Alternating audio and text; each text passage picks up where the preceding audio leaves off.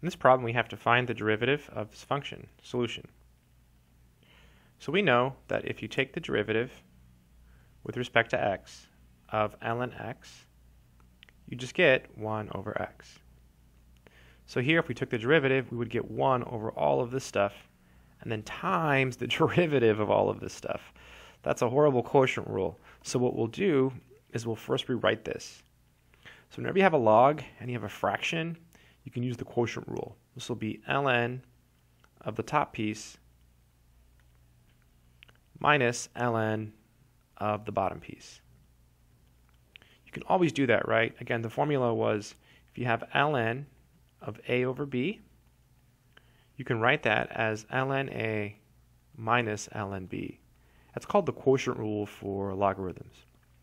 Okay, now we're ready to take the derivative. So y prime. So again, the derivative of ln x is 1 over x. So here it'll be 1 over all of this stuff times the derivative of that stuff. That's the chain rule. Well, the derivative of 1 is 0, and the derivative of e to the x is just e to the x. This is times e to the x minus, and then 1 over all of this stuff times the derivative, times the derivative of this stuff. So the derivative of 1 is 0, and then the derivative of e to the x is e to the x, but we still have the negative there, so we've got to be careful.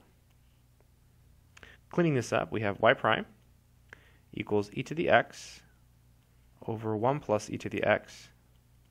And then minus and minus is plus, so plus e to the x over 1 minus e to the x. And that is the final answer. Hope that made sense.